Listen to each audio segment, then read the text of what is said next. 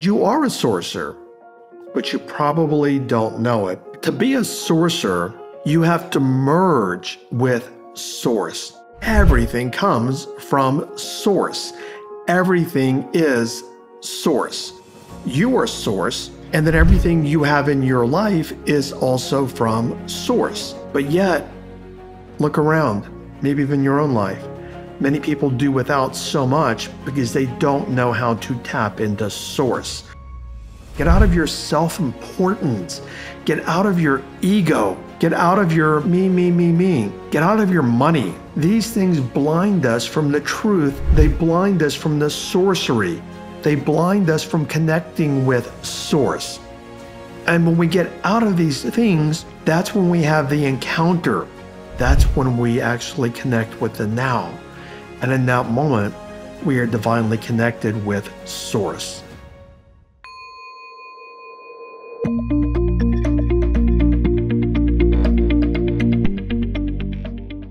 You're listening to the Transform Your Life from the Inside Out podcast.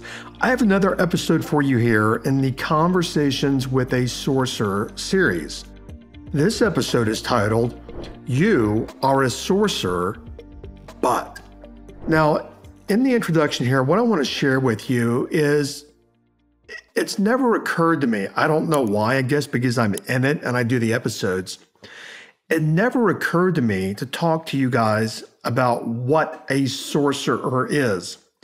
And I've mentioned it maybe a little bit, but something else I wanted to share is how I met a sorcerer, a shaman, a babalawo, on the wall, and how I started working with him. So it's my apology that I haven't shared this before, but I want to share it in this story, in this particular episode, and I want to talk to you about you being a sorcerer as well. So in this episode, I want to talk again about what I just said, but also I want to tell you exactly the sorcerer that I work with, exactly word for word what he told me about how he became a sorcerer and how I could too. So if you'd like to learn that, keep listening. So sorcery and being a sorcerer. Basically, as I'll talk about in this episode, everything comes from source. Everything is source. You are source, meaning you are from source, and then everything you have in your life is also from source. Now, I mentioned in the introduction, I want to talk to you about being a sorcerer, and you are a sorcerer, but you probably don't know it because even thinking in that way is so far removed from how any of us, we've been taught to think, we've been led to think. So I want to go over the most recent question that I've been asked, and I talked about and I opened up with, is how did I meet a sorcerer? You know, how did Don Xavier come into my life? Well, I'd asked Don Xavier, and actually I asked Don Juan, who is the mentor, the sorcerer that mentored Don Xavier, my brother-in-law. Don Juan Matus was his name, the elder sorcerer who mentored Don Xavier. And I asked him one time, how come me, those of us that are working with him, why us? How did this happen? And he said very succinctly, it was written in the stars. And I would say the same thing about you listening to these episodes and you finding me, is we tend to consciously think that, of course we do, we can choose whether or not we want to listen, but I tend to also work from it's all written in the stars because I'm on my path, and then those of you that are here listening are also on your path, and our frequencies are intersecting, and we're all converging on to this same path of spiritual evolution, spiritual growth, or self-evolution. You've heard me mention a bazillion times, and honestly, I know some of you guys get tired of it, and I know because I see your feedback from time to time. And I get frustrated having to say it a lot, but we have many new listeners coming to the episodes. So my brother-in-law, Don Xavier, not the one on YouTube, is a shaman, a sorcerer, a babalawo, and a nawal. And I'm not even going to go into what all of these are. This would be a 5-hour episode. But how did I meet a sorcerer? And then I'll get into sorcery, and then I'll get into what he told me about how he became a sorcerer and how I could become, let's say, a conscious sorcerer as well.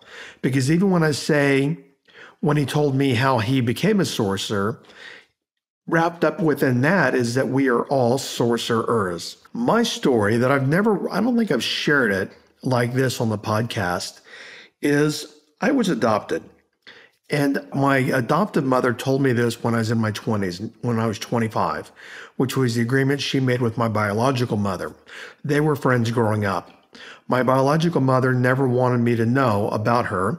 My adoptive mother said he has a right to know, but I'll wait till he's 25. She told me when I was 25, and she goes, I want to introduce you to your mother. And I said, no, I had no interest. I had no desire. And it wasn't any kind of angry thing. I just didn't feel like I had a need whatsoever. I just didn't have a desire. I mean, my life was with my adoptive mother. I was very close to her for the most part growing up till I was in my late 20s. We were close. So I didn't really have the need to have an air quote another mother. So she reconnected with her friend, that was my mother, and they talked. And it took me 7 years, yes, 7 years, for me to agree to meet my adoptive mother. And it was simply a matter of convenience because I was going to be in Dallas, Texas, which is where my biological mother lived. I was there on business and I called her. I'm like, hey, this is your son. And I know you and my mom have been talking and I'm in town. Let's meet. So we had dinner and I connected with her right away. But at dinner, she said, your brother-in-law is a shaman. And then she explained to me that she goes, your brother-in-law has worked for many decades with another shaman named Don Juan Matus. And I already knew who that was because I had listened to Wayne Dyer years prior. And Wayne Dyer talked about Don Juan Matus incessantly. So that night at dinner, I'm like, I want to meet him. I mean, I was just drawn to it. I want to meet him. And that night we went over to meet him after dinner and just immediately I connected with him in seconds. I just connected. It was a very intense, very profound connection. And I met my sister, which I had never met prior to that time either, his wife. So I fell into the fold with him, wanting to work with him. I mean, I was like, I want to work with you. I want to work with you. I want to work with you. I didn't even know why. I just knew that's what I wanted to do. And I'm on that same path today, 28 years later. Now, as I mentioned earlier, I said to him, and excuse the sniffling, please. I'm in Sedona, Arizona, and the allergies here sometimes get the best of me. And in truthfulness, I've never devoted any attention or intention on solving this in my body, meaning the allergies, because normally they go away. So anyway, you might be wondering, well, Jim, you teach people how to heal. How come you haven't healed that? I've never really put any attention on it. And they're so bad today, I'm thinking, okay, you probably want to put some attention on this, Jim. So when I met my brother-in-law, it made sense to me because even when I was 15 years old, well before the internet, I stumbled onto some writings by the Rosicrucians, which is an ancient society. And I just resonated with it. I was drawn to it. So when I was introduced to Don Xavier and told about him, I didn't have any reservations whatsoever. I was just drawn to it. And I knew that that's what I wanted to do. So his story, I'm going to back up here. He started with a sorcerer named Don Juan Matus in Mexico. Don Xavier grew up in Guadalajara, Mexico, and he happened upon a sorcerer named Don Juan Matus. And he started apprenticing with Don Juan when he was a little boy. And I know that we often think, well, little boy, isn't he a kid? Yeah, he was a kid, but that was part of his path. Now, I don't recall if I've asked him his exact age when he met Don Juan, but I think it was around the ages of 8 or 9 years old. And he spent an extraordinarily intense decade with Don Juan and numerous other shamans. And they really, really, really, to the nth degree, put him through evolutionary challenges. Everything from burying him in the desert from the neck down and then leaving him, taking him to the desert and then working with him at a different point for every day from sundown till sunup for 7 weeks total. Just as two examples. I mean, they really put him through an intense evolutionary process. And he told me when, I believe he said he was 19, Don Juan said, you need to go into the world and be your own man now. And I wouldn't say that he left the spiritual path and left being a shaman, but he went out into the business world and did very, very, very well as a businessman. Extremely well, and actually better than most people. And I do want to point out, because you could be thinking, well, he's a shaman, so he can see things. And it's interesting to a lot of people, and it was to me when I heard this, he's not allowed to use his abilities to see for his own personal gain. There are many times that he's needed to do something in the 3D world, like finding a home or whatever it might be. And those of us that work with him had to do the legwork, because he's like, I can't see when it comes to me. I can see when it comes to you, meaning I can see, I can remote view, I can ask for guidance, but I can't ask for me. So he did very well of his own volition, of his own application, of his own intention. And when he was right around 40, he was guided to, he had to give everything up. And he did. He gave everything up, every penny he had. He had so little money that literally he and my sister had to call my mom for money for bus fare. Now, mind you, just backtrack a year prior, a month prior, he was doing extremely well financially, very well financially. He's a very shrewd businessman. He manages things well, including himself spiritually, but including business as well. He and my sister had to call my mom for money for bus fare because they had no money. And that's when he was put back on the path again, or drawn back, not put back, but drawn back to the path again of working as a shaman, working as a healer, and serving people. In this day and age, he works with people that want to grow spiritually, or people that come to him for healing.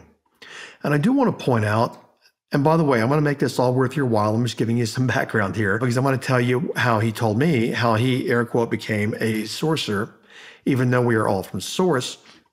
But speaking for me, people have said, Jim, are you a shaman? No, I'm not a shaman. And if you actually knew what a shaman was, you'd look at me and go, that dude is not even close to being a shaman. I don't know how many lifetimes I've got left to practice this, but I'm not there right now. Just like you, just like every single one of you listening to these episodes, I have my lessons. I have my learnings. I have my ups. I have my downs. And I even did an episode recently on learning your lessons. I am not immune.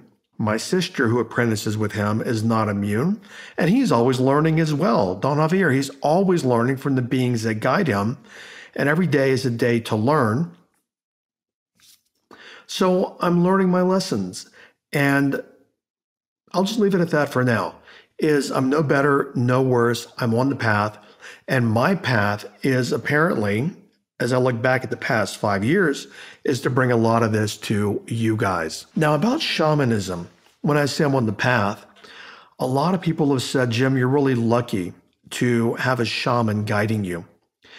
It's a very challenging path. I remember when we were doing ceremony, I believe in Chichen Itza one time, and I'll talk about that in a moment. We used to do ceremony in the spring equinox at a power spot, a power vortex on the planet. And I was reading a box of something that was over the counter, a pharmaceutical something, but over the counter. And it said causes headaches, causes dizziness, may cause faintness, may cause lack of energy, something along those lines. You know, the things you read on the labels in the back of a package. And as I read it out loud, Don Javier was in the room, and I said, it can cause dizziness, it can cause faintness and weakness. And then I commented with well, sounds like shamanism to me, because it is a hard path physically. And even now, with all the solar activity on the planet, I'm going to be very candid. Right now, I'm sitting here talking to you, and I'm doing my best not to fall out of my chair. It's a very challenging, energetic day to day. So I'm not going to say paid a heavy price, but I've invested a heavy price, and I've given up a lot to be on this path, but I've also gained a lot. And Don Juan once said to me, and those that work with Don Javier, his exact phrase is that a sober man has to be tricked to be on this path. And he said any sane person would say hell no to this path. So many people, as I said, they've asked me, Jim, how do I meet a shaman? Because they've asked about Don Javier, and his waiting list right now is 800 people as of October of 2024. He closed down his waiting list for all people that need healing and want to grow spiritually. And he's trying to work through the waiting list, and he has to do it one by one. Just a cautionary comment. Is there a lot of people online that will say they are shamans? They are not shamans. They are people that may practice shamanism or explore shamanism or whatever. But in my experience, I've never seen a single person online that calls themselves a shaman, and I can see who they are. I can see their energy. They're not shamans. I've had people say, oh, I'm a shaman, and they talk about how broke they are all the time. Well, shamans know how to source. They know how to manifest, which this episode is about sorcery, which again, we'll get to in just a moment.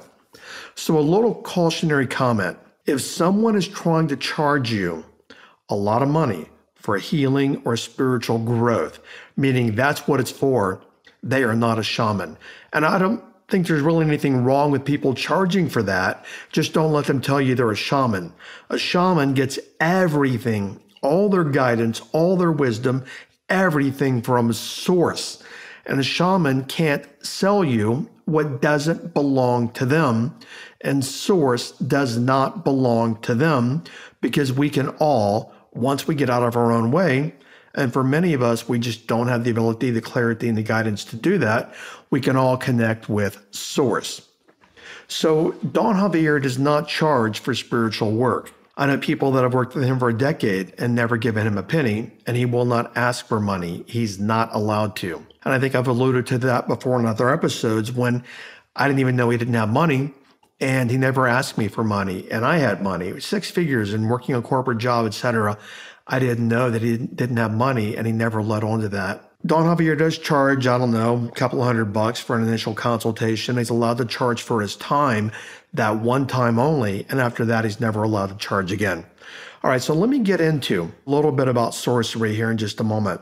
But the path that I'm on, we have been inside, as I mentioned before, my family has been inside Cheops, the Great Pyramid, for 2 nights, Teotihuacan for 2 nights, Chaco Canyon, Uluru, Machu Picchu twice, Isla del Sol, Haleakala, Chichen Itza, Palenque, and more. And these are all sacred power places on the planet. They're all sacred vortexes. So the path that I'm on is a non-ordinary reality. And I attempt to bring as much to you listening to the podcast as I can from this non-ordinary reality so that you can also grow and evolve your life. All right, let's talk for a few minutes about sorcery. The universe is source, and everything comes from the universe. Many decades ago, I asked Don Javier when I was just a neophyte and I was green, I'm like, where do you get all your knowing from? And he very just nonchalantly said, from where everything comes from source.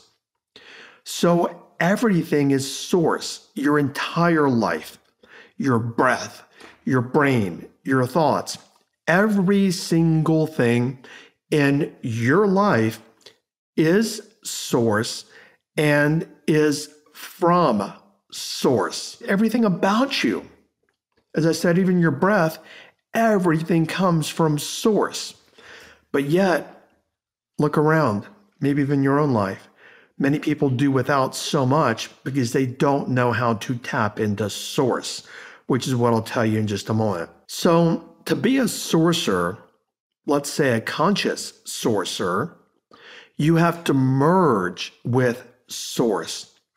What we do is we separate ourselves by society and what we've learned, and all these things we've learned about our abilities and about ourselves separate us from source, which is the power that comes through us, the life force. Remember that word force. I'll mention it again in just a moment. That word force. So everything comes from force, and we have to merge with source and force. I want to go back to 2021. Don Xavier and I pick up the phone and call him anytime I need something. I do my best to mitigate when I do call him. I know that he's very taxed and very busy, and the energy is very intense on the planet. But we text a lot, and we'll communicate things. And he sent something to me in 2021, sorry. I want to read it to you. I'm going to read it verbatim, and then I'm going to come back and take it apart for you. And he told me, this is how I became a shaman. Remember, shamans go to source. So I'm going to read you verbatim what he texted me in 2021. And then I'll come back and take it apart. To know ourselves, we have to be one with ourself. We have to be one with everything, with Anima Mundi, Pachamama, with all that is and that is now. Being present with all of our relatives, and that changes everything. That changes you, and that is a real encounter with the all. This is where I live and breathe, experiencing everything that is out of the brain and 3D and molding into what we come to be. That, Jimmy, is shamanism. Religion is organized. Shamanism is not. And I'm paraphrasing here because English is his second language. But the last part was, when we can be present with everything that is when you will have the biggest encounter. And he signed it, love you. And as I'd mentioned, that's how he became a shaman. Now, let me take that apart, okay? And a sorcerer. Anima Mundi. What is that? I want to read you the definition of Anima Mundi. Anima Mundi is a Latin phrase that means world soul or soul of the world. It refers to the idea that the world is animated by a vital force, there's that word, or principle that connects all living beings. The concept is rooted in ancient Greek and Roman philosophy and has influenced many systems of thought, including Stoicism, Gnosticism, Neoplatonism, and Hermeticism. Now, to this article, I think I get this on Wikipedia, is the concept is not rooted in Greek and Roman philosophy. It's rooted in source. I mean, it's just the philosophy trying to make meaning of the source. So, force principle, remember that word, force principle, Anima Mundi. Force principle is source. And another definition of Anima Mundi is there's an intrinsic connection between all living beings, suggesting that the world is animated by a soul, much like a human body. Okay, so I want to take apart, and I'm going to keep this really simple, okay? I'm going to take apart what he said, what he texted me. I'm going to take it apart line by line and give you my interpretation, and I'm going to do my best to give you the purest interpretation, knowing him and knowing what he meant and knowing what he said over the years. To know ourselves, we have to be one with ourself. That's what his first comment. So what he's saying is you have to understand the nature of you. Ponder that. You are not your body. You are not your 3D reality. As I've talked about before, your body carries you. You are the divine essence and the divine energy of you, and your body carries that divine energy like a transportation mechanism, like a car. His next comment: we have to be one with everything, with Anima Mundi, with Pachamama. Pachamama, by the way, is the native term for Mother Earth. So his comment there, what he's really saying, you, Bob or Susan or Mary or Jane or whatever your name is, you are an individualized body and being, but you are also a reflection of the all. You come from and you are an individualized reflection of Source.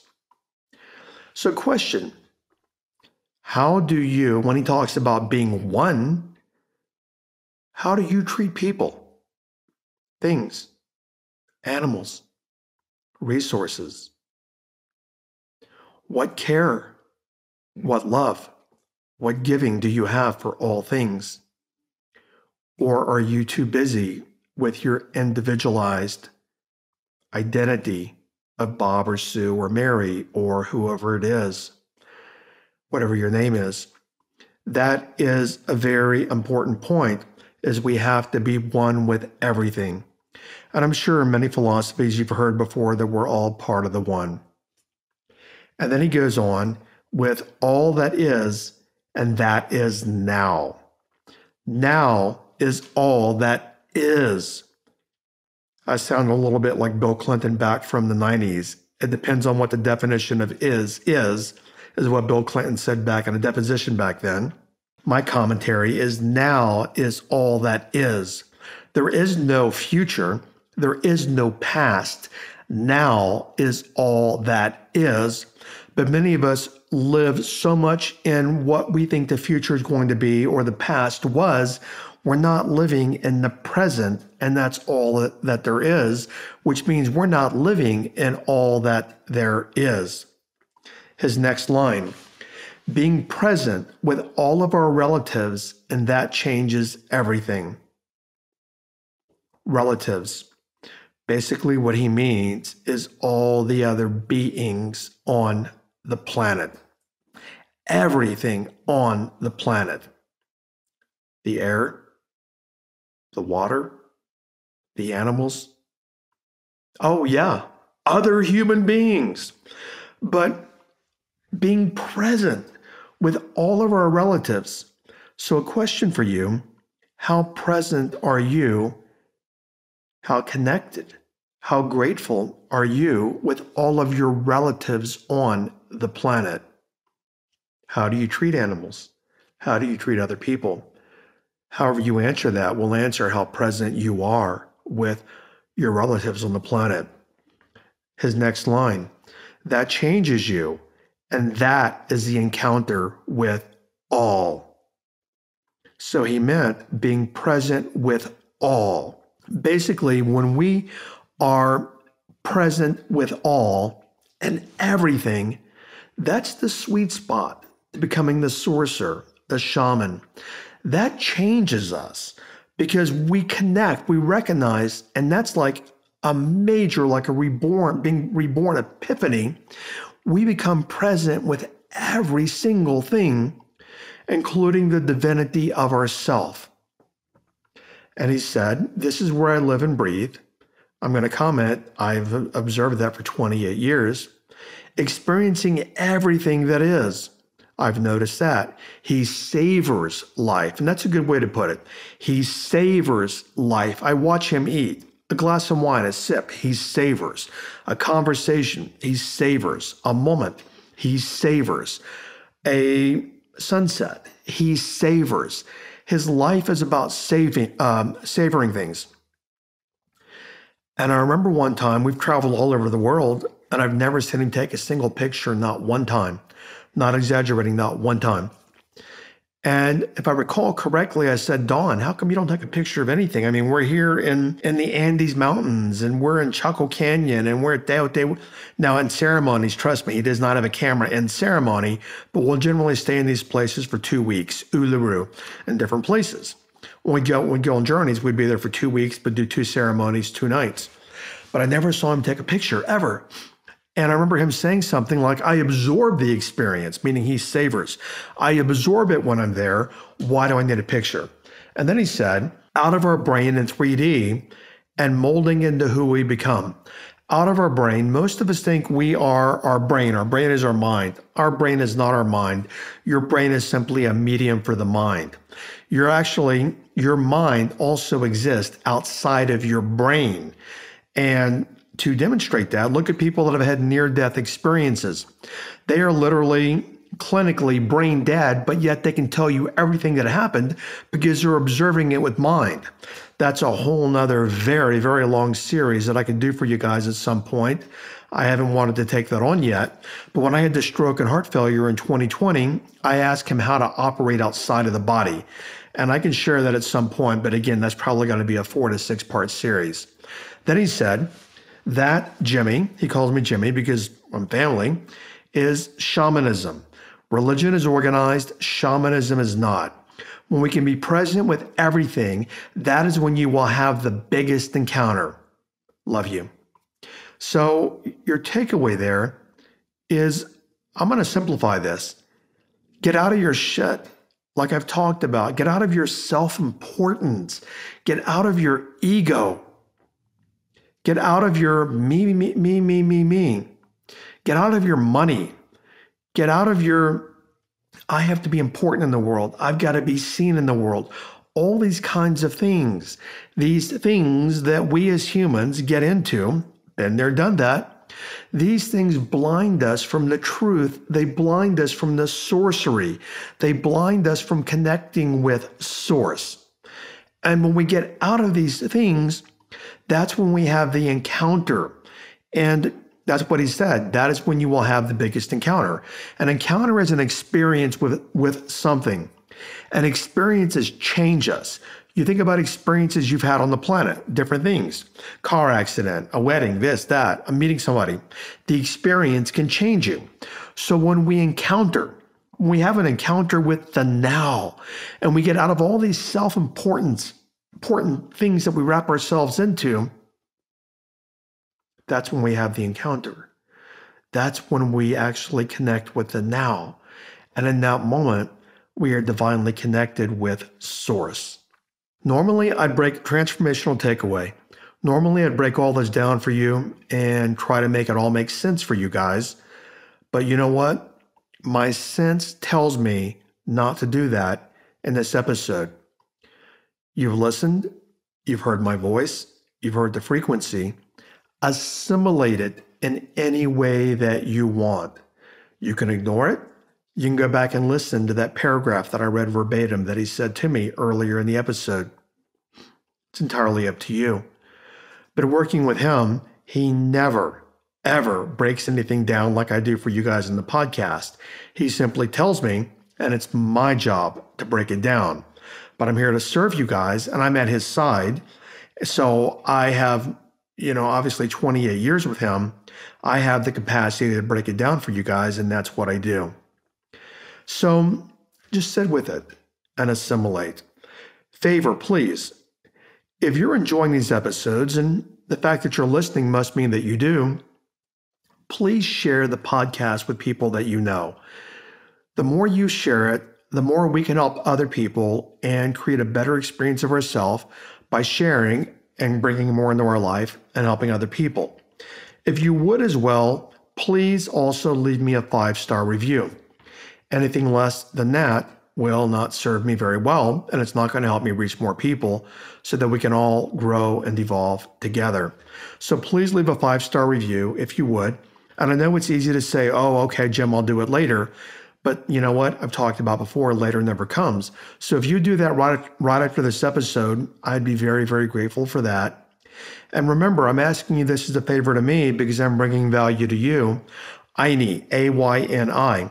What we do for others is done for us. So please do it for me and you'll help me, but we'll also together, you and I together, will help more people. Thanks for listening, and I'll catch you over on another episode. Bye-bye.